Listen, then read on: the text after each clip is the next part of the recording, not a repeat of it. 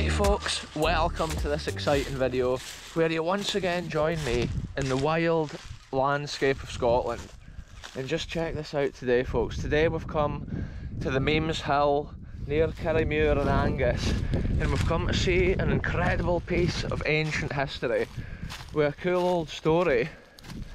And it's actually an important bit of history for geology as a whole in the whole world, because some of the leading geologists of the ancient times were actually from around this area here at Kinnordy Estate in Angus, Scotland. And it's interesting because what I'm waiting to see today is a giant boulder located on the hill here.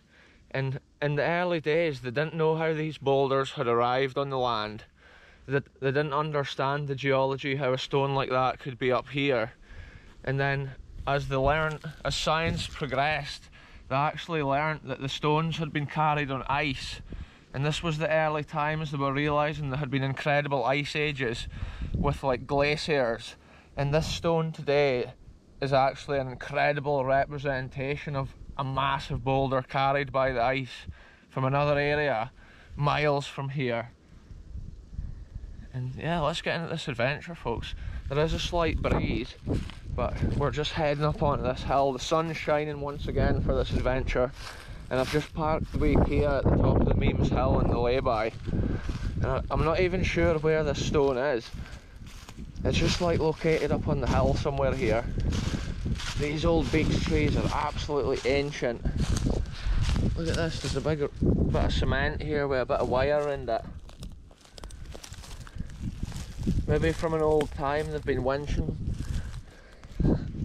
Maybe winching from that, or who would even know the history of this land folks. But these beech trees were planted at an ancient time, and I believe Sir Charles Lyell was the Laird of Kinnordy, but it's like 3 or 4 generations ago. Because I actually lived at Kinnordy for many years when I was growing up, and Lady Lyell was the lady of the estate that ran the whole show, and she would have either been the granddaughter of Sir Charles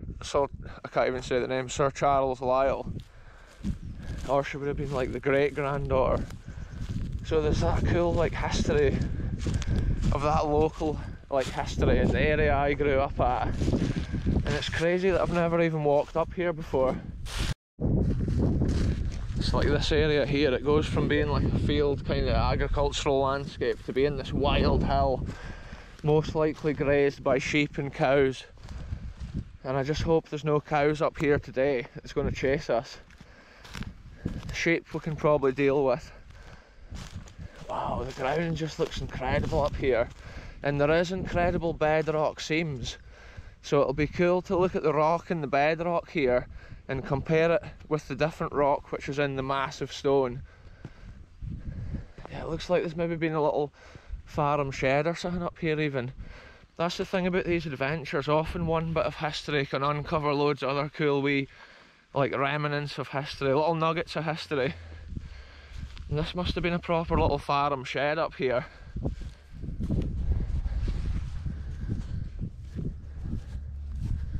Yeah, check that out folks. This land's been like good agricultural land for years here, even back in the days of Sir Charles Lyell.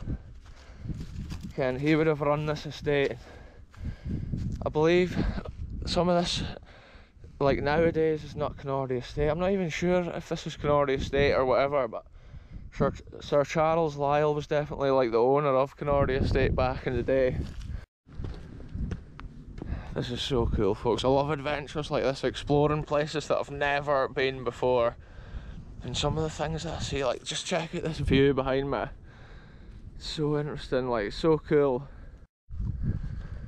So there's a couple of tracks here, but I think I'm going to keep heading this direction because I believe I need to go 1 or 2 fields worth over this way. Wow, the land here is just blowing my mind. The views, once we get to the top of this hill, it's going to look so incredible all around. Even this view behind me here, it's just breathtaking.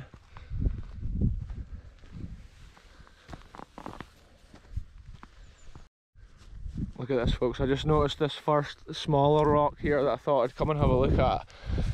What the scenes out here are just mad. I can't believe the landscapes that I end up standing in the middle of. Just check out that proper bedrock seams like right to the top of these hills. You can see why people like Sir Charles Lyell were so interested in the geology around places like this. It's like the landscape's just mad. Trying to imagine how at one time it was formed and stuff and created. That's why they were looking at the rocks and realising there was so many different types.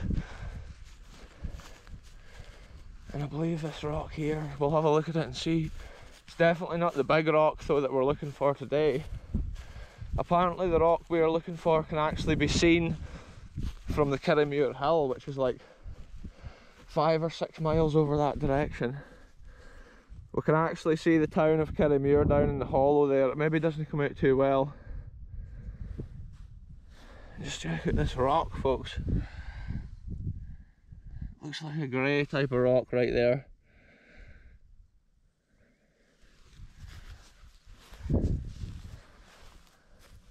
Yeah, it's interesting to see. Like, I'm just looking at this rock so I can compare it.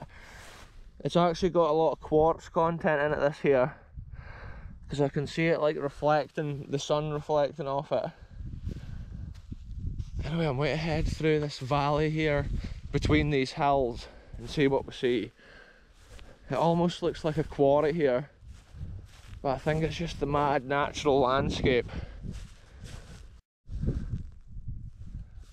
Flying overhead here, folks, there's actually a red kite, which a few years ago it was quite a rare bird of prey and you didn't actually see it very often, but now you see them quite a lot, so the conditions must be perfect for them here in Scotland. Yeah, here's the bedrock seam. It just goes up and then there's another layer which goes even further up. I should maybe climb up here and see if I can look over and see the massive rock. Check out that for a beautiful view. And this is mad. I'm not seeing that stone on this particular hill. Look, somebody's built a cairn at the highest point. There is some sedimentary stones lying around here, but I think I may need to go further over.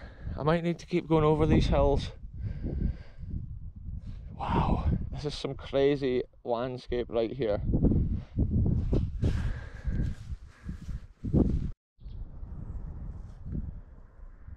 Look at this, folks, it's pure paradise. There's birds of prey flying down below the level of these trees. I was just taking in the whole view all the way up to Perthshire and stuff in the distance, and down in this field in front of me I've just spotted the ancient stone. It's so cool to find a piece of local history like this that we've never seen before on the channel. Kind of love sharing new things that I've never seen and going on adventures to places that I've never been. When I was walking across the top of the hill, I was thinking, like, am I even going to find this stone? They said they could see it from the Meams Hill, but I don't know if that's like an exaggeration in an ancient story. But I believe this has to be the stone down here. It's in this sheep field, so I'm going to go around the perimeter of the sheep field here and then go down the other side, so I'm not actually upsetting the sheep. Wow, this is cool. I just love it when I'm in environments like this as well. It's so wild, it's like a hilltop hardly seen. There's just tons of rabbits and all sorts of wildlife running about up here. And on a day like this with the sun shining, it's just a cool adventure.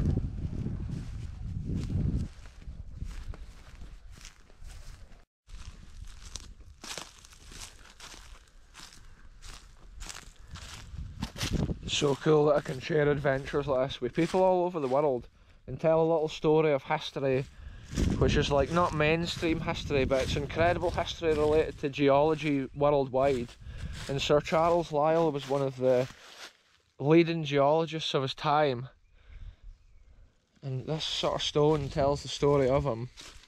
And there's actually an interesting story, because when he was pretty much on his deathbed and he was on his last days of survival, he got the people of the estate to bring him up to see the stone, and they brought him on horse and cart from Canordy House all the way up here, and they got as far up the field as they could. I need to watch this tree doesn't roll here, folks. But yeah, they brought the carriage as far up the field as they could, and then he crawled on his hands and knees the rest of the way up to the stone. And once he got there, he went around the stone, feeling it with his hands and touching it, crawling around it, because it meant so much to him. Like for his whole career, that had been such a pivotal telltale sign of the geology, and it was things that the world just did not know about back then. People like Sir Charles Lyell were at the forefront of science back in those days, and at that time they were realising how at one time there had been the Ice Age, and how all this land was covered by snow, ice and glaciers. Back then they used to call them icebergs because they didn't have a large terminology for stuff. But this massive stone's actually written about in an old book, I believe, called The Regality of Kirriemuir. And that was where I got the interesting story from about this rock. And it is crazy. I can see why Charles Lyell, when he came up here, was so like amazed by it, thinking like, how has it gotten here? When the cliffs at the far side and stuff look nothing like this, and there's no way that this stone could have like rolled down from any cliffs or anything here, because there is no cliffs. Wow, look at it, folks, a massive boulder with a crazy ancient story of history attached to it, and it's the first time ever on the channel that I've been here to see it. Just check it out. Wow, I wasn't sure what to expect when I came up here. I've actually got an illustration of it on my phone, so I might take a little look and see if this looks like the illustration, just so we know we're definitely on the right unique rock here on the hill. But it is massive. That just looks incredible there, folks. It almost looks like a meteorite has just landed right there. The rock's just so out of place in the terrain. And I can see why a geologist at that time would have been asking the questions. Literally, Sir Charles Lyell traced the origin of this rock, and it was miles away up. And that's how the ancient volcanic landscape got carved from the ice. And that's why it isn't rugged, sharp rocks around here. That's the reason it's these rolling hills and the landscape like this. It was all ground down, and a lot of the sedimentary stuff in the lower landscapes came from further up, where the land was getting ground down and ground away. And these sheep are literally like coming my way. They're just grazing and making their way over, but I'm respectful that I'm in their terrain here. If they're lambing, you just want to stay right out of their way. This stone is so special though. It's been so cool to come and see it. And I can imagine Sir Charles Lyell coming up here in the horse and cart, and the horse's feet would have been slipping. Unreal, folks. Anyway, all these sheep are coming right over. They probably think I'm like laying a bale out here for them to eat, because the only people they probably see up on this hill is like the guy who feeds them. Wow. I'm just blown away. Just check it out. It's like another thing documented on the channel that we had never seen. And it's just the view from here and the location. Now we've got these sheep coming over, tame as anything. Like, a lot of the time sheep are running the opposite direction. But like, we come here with the greatest respect to always the landowners. And I just wanted to document this. And it's just so cool. And it's cool to tell that story from the Angus area. Here they come, look at them. I'm going to go back up over here. These are like pet sheep, folks. Hey, yeah. Look at that, folks. We're at one with animals on this channel. And these sheep know that I'm no harem. They're hoping that I'm literally out here, like putting a bale or whatever out for them. That's so special. I'm just hoping they don't ram me. Look at that stone behind us now with the sheep.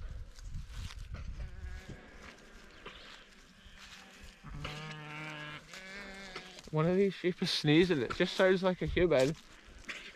The sheep from lower down the field now are coming up to see what all the fuss is about. Hey, you happy sheep?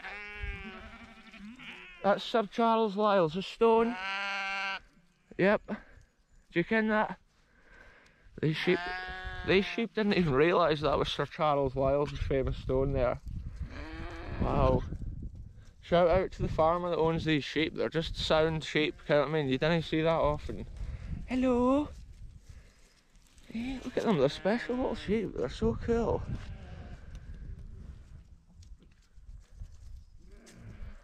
Sometimes when I'm on these adventures, you just never know what is round the corner. And like I've said before, a lot of the time,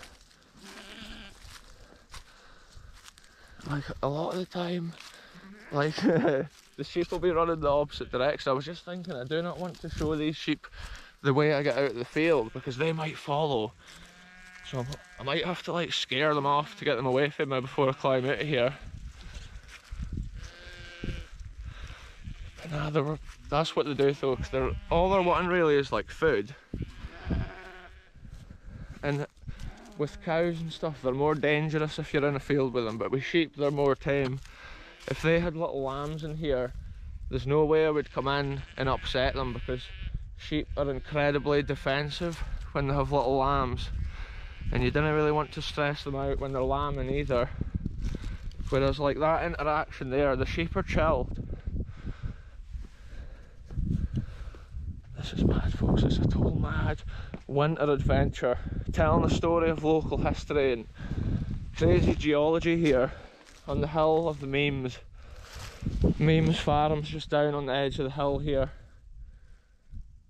And yeah, Canardy Estate is that little bit of the history where Sir Charles Lyell came from. And probably when he was growing up, he was walking around this landscape, exploring it. And that's probably how he got into such a cool profession, like of being the geologist. And it was cool to meet our new friends up here on the hill, the sheep. And they're the sort of sheep, they would just chill there. You could be sitting on that rock telling the story of Sir Charles Lyell. They would just be sitting there waiting for like a bale to come in so they could eat it. So I think the sheep can't climb up there because they wouldn't get grip on that beech tree, how it's fallen over the fence. It's pretty slippy for a sheep's foot. Yeah, over this hill there is a few littler stones, but none of them as grand and massive as that one. Every time I look around, it's just like a postcard scene. Ken, you could bring an easel here and sit and do a beautiful painting. The landscapes, it's just mad how vast it is and how incredible it looks.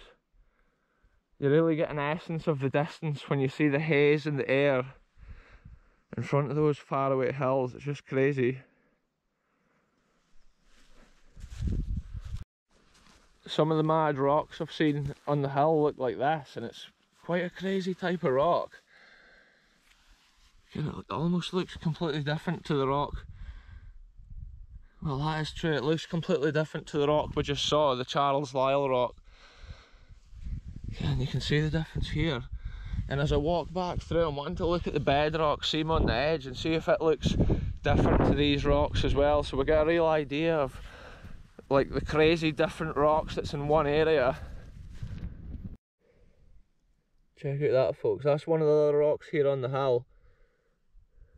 And it's mad to think these rocks could have been carried here from like miles away from any area in the surrounding landscape. Just think carried down by the ice and then dropped here. Maybe because this is like a hill, Ken, the bigger stones were getting pushed up, and then as the ice went over the top of the hill and down, the bigger stones were maybe just deposited and then left behind at this point.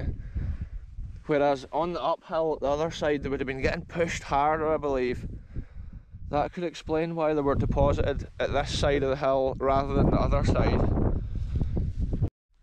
So an interesting thing here with the Meams, all these hills here are solid bedrock with just like a thin layer of earth and like grassy debris on the top. And you can see it there, like that cliff leads right along to the top. so check this out folks, you can see the difference in the bedrock here. It's got those pebbles with that other kind of rock between it, and that shows the Charles Lyell stone along there is actually different, and that is interesting to see that and compare the bedrock. Wow, yeah, look at that, there's just pebbles and stuff, and that shows it was likely to have been sedimentary at an ancient time. It's crazy in Scotland because there's volcanic rock mixed with like sedimentary rock, and that shows the ancient like times when the rock was created. It's like billions of years, and that's what people like Sir Charles Lyell were trying to prove, or like they were realising. But like the main community back then didn't want to believe it. Like all the stuff they were saying about ice ages and stuff like that, it was unheard of at the time, and they had to totally prove it with evidence, and the evidence was on the ground in places like this, and that's the reason Sir Charles Lyell wanted to come back there before he died. Check it out, the pebbles are obvious here within the rock. As they erode away, they leave those big holes. Yeah, it's literally just cliffs. That's why it's mostly just grazing up here on these high hills, but it's mad to think these would have been mountains, like rocky cliffs, before the ice came over and ground them all down.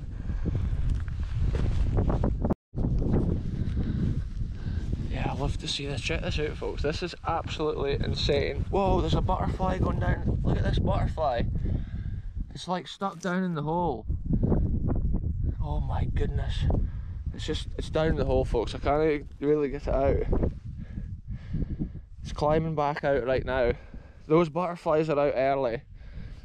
Look at this though, this is what I actually noticed. Look at the size of this rock within this sedimentary rock here. It's crazy folks. Kind of, sometimes geology is just like mad when you see stuff like that.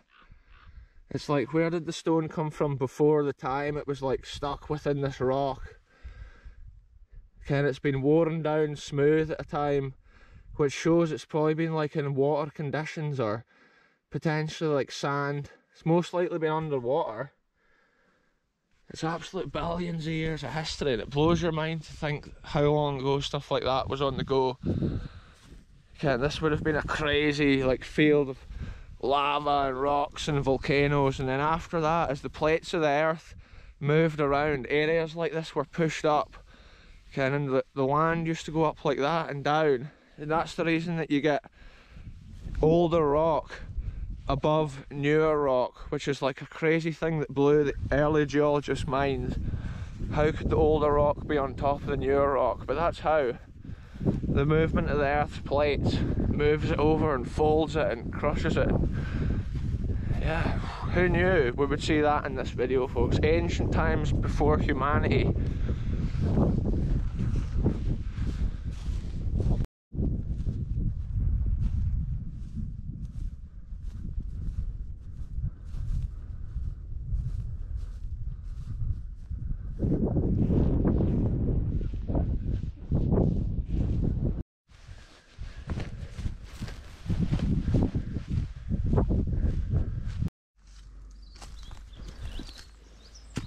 It's crazy in this adventure how I've been able to show one of the areas of history where the made crucial interesting discoveries about geology. Oh, wee rabbit just ran around there. But yeah, this bit of land we've documented today, it's literally like where they could prove some of the theories about geology. And it looks like at one time there's maybe been like a proper path up here.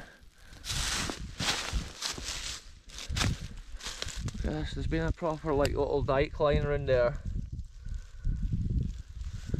leading off towards the main road.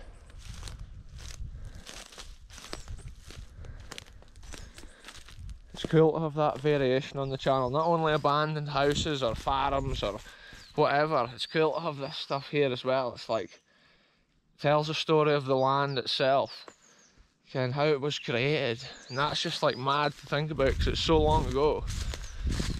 And stuff like that, it's just mind blowing when you see it for yourself, the difference in those rocks, the way it would have raised the questions in the mind of the old Sir Charles Lyell as he explored. Even when I'm parked at the far side here, it's a proper big cliff, because that hill at the other side as well is that huge bedrock seam. Right then folks, I'm almost back in my car. That was such an interesting adventure to see what we saw, and it was cool to see those sheep. Ken, those sheep were the tamest animals that we've come across in a while in the video, and they were coming in to the feature. They wanted to be on YouTube for sure. Anyway, I'm just about back in my car, so I'll end this one here. Thanks very much for watching, and I'll be back very soon with another adventure into the wild landscapes, folks.